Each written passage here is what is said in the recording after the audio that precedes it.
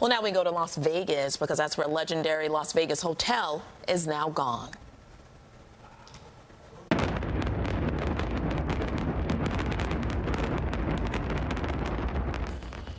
Quite a sight there. That's the Tropicana Hotel. Was imploded early this morning. It first opened its doors in 1957. One of the original iconic hotels on the Strip, was the most expensive hotel ever built on the Vegas Strip at the time, costing $15 million. Wow, what a deal that'd be now. The hotel is being demolished to make room for a ballpark for the Oakland A's when they move to Vegas. Construction on the ballpark is expected to begin at some point next